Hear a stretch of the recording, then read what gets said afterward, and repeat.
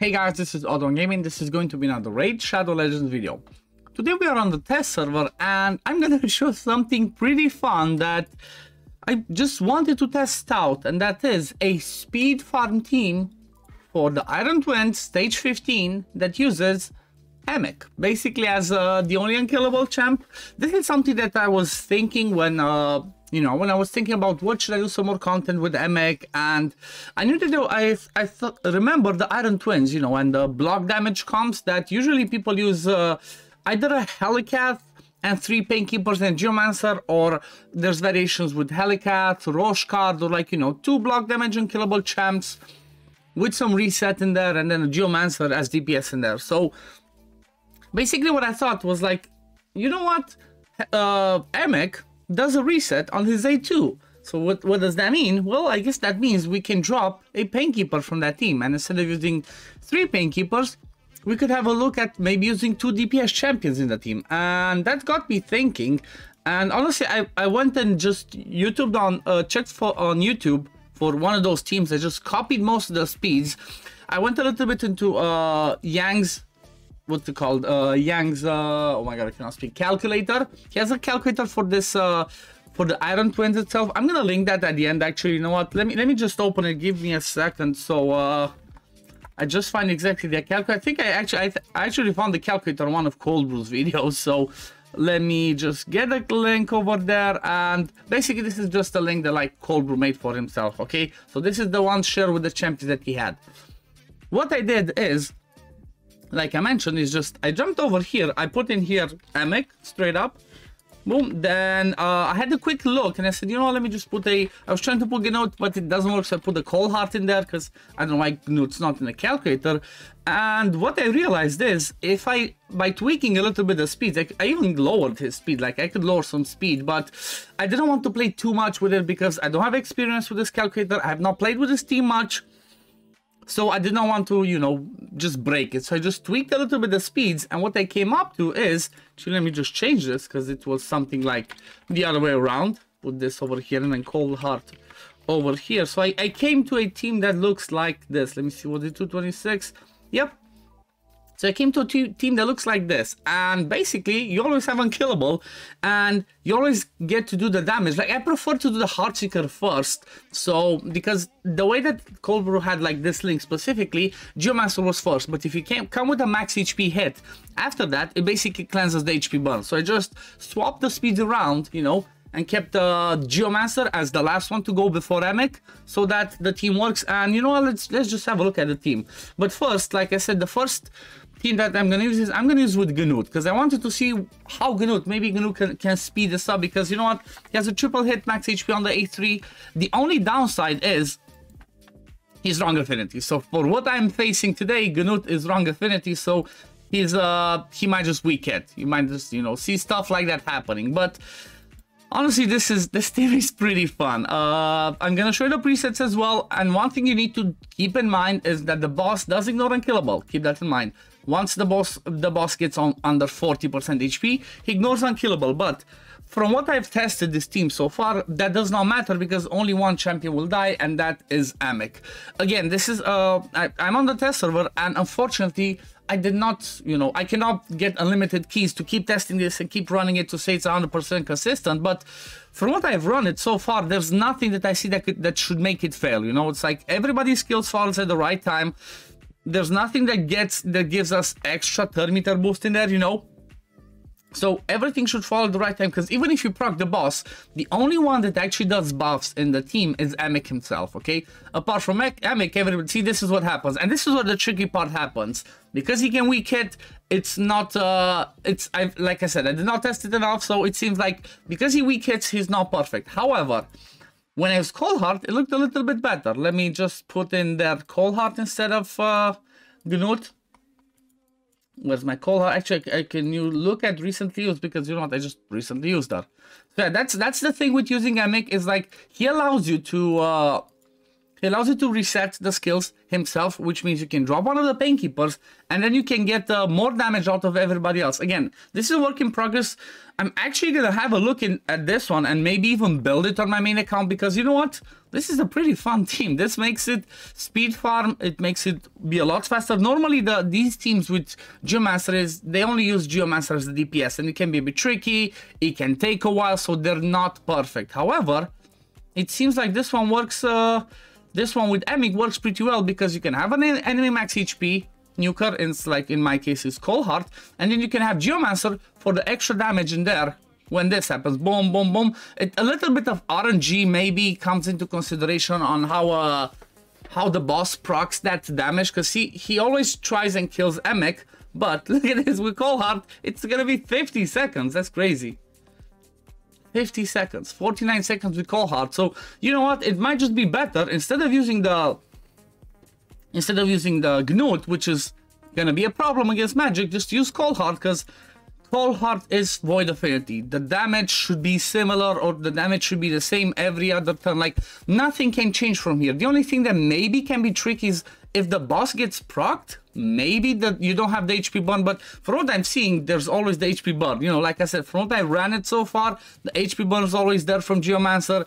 We always do the damage. Maybe if like the boss's HP takes from the HP burn a little bit too down, and then he cleanses it, you lose a bit of damage. But apart from that, look at this. This is crazy. This is crazy, bruh. Is it gonna be at like 40 seconds? Oh my god, this was almost 40 seconds. This was almost a 40 seconds run just by using Emic, Cold Heart, and Geomancer. That's crazy. Look at that, 47 seconds. Like I said, I'm not kidding. I'm 100% gonna be building this for my main account, because it's crazy. It's so fast and looks consistent. Looks like it never fails. Let me just quickly show you a little bit the presets, because it's it's just wow. So the presets, nothing for Emic. He does what he has to. He does the unkillable at the right time, and he does the A2 at the right time. If you see that it's a bit tricky, just prioritize the unkillable, and then second priority this one, okay? But kind of looks like Emic does the stuff the right time. For Cold Heart, just prioritize the Heart Seeker, because you always want her to do that. And I'm not sure I would lock the A2, because if you have Giant Slayer on her, maybe with the A1 she can proc the Giant Slayer several times, and you can cleanse that HP burn that weekend, so that might not be perfect. So just leave it as it is, just prioritize Heartseeker. Then for Geomancer, prioritize the A3 and then just lock the A2. You don't care about the A2, I don't think you ever use it anyway, but if you do end up using something, you want to use A1 to save on the animations of him running there and just hitting the bots with the club. Then the Painkeepers, first priority the A3, second priority the A2. Honestly, I'm not really sure if these matter. I think as long as you have the priority of the A3, you are good to go. Let me just quickly show you the speeds, because basically it's all about the speeds. I would say, again, I'm gonna link the calculator, the Yang's calculator, in the pinned comment and the description of this video, so you can have a look and maybe play around with it, and make sure you check it before it fails. Do not get Relentless on your people. Like, I had to swap my GNU when I tested from the Relentless, because obviously if he gets extra turns, he goes out of the unkillable and he dies. So that's a no-no. So Emic runs at 265 speed. You don't care about anything else, I'm not gonna lie. You don't care about his damage, you don't care about his survivability or accuracy. You just need to get him at 265 and that's it. However, you do need to have his A3 and his A2 booked. Keep that in mind. A3 and A2 booked in order for this one to work. Maybe I could even, you know what? Let's just do this for the sake of the video. Give him a minute. I will try to swap his build. I will try to give him Brimstone and see maybe if that helps more. Maybe with Brimstone we can do it even faster, or maybe not, because you know what? The thing is, with Brimstone, the boss procs that. Let me build this and I'm gonna be right back. Okay, I rebuilt Emic, I gave him some accuracy, I gave him Brimstone. Now let's see how it goes. It might not be perfect, it might not speed it up a lot, because, well, he basically only does the A2 every other turn. So it might not come into consideration, might not change it a lot, but maybe if you get a higher awakening, like I have a 4-star because I won mine from the tournament, but if you have a 5-star or 6-star, that could be even better. So he does not put a Brimstone the first one. He should put, obviously depending on RNG, the Brimstone over here. So he did not, because it's not 100%. So I'm not sure if it can change anything, or if you'd rather just have something else on him. You know, you might just want to have another blessing on him that might help you for other areas, because yeah, it seems like he just does not want to land that Brimstone. I do have I did build the accuracy on him because in order for you to land Brimstone, unless it's a, I think it's a 6-star that you need, I did build the accuracy, so hopefully it's gonna, okay, finally it landed. Okay, so it's not gonna do over here, but then it cleansed it. So I guess Brimstone is not gonna do much of a change for this team, so, you know, it is what it is. Maybe if you had Gnult and you had the Brimstone there, it made it faster, but honestly, I don't think you really need that. Like, this team works so well that you don't really care about that. Look at this, 50 seconds all the time, the team's consistent, you don't really care about anything, so just ignore the Brimstone. But yeah, anyway, 265 is the speed you need on him. Then on Geomancer, the speed that I gave was around 226, 229. Again, look in the calculator, test your speeds, and make sure you have the right ones and that every skill falls into tune at the right time, because what you want to see over here is you want to see like this. Let me see. I think I need to up the speed, was it? No, let me get him back to 265. He needs to go slower. No, he needs to go faster.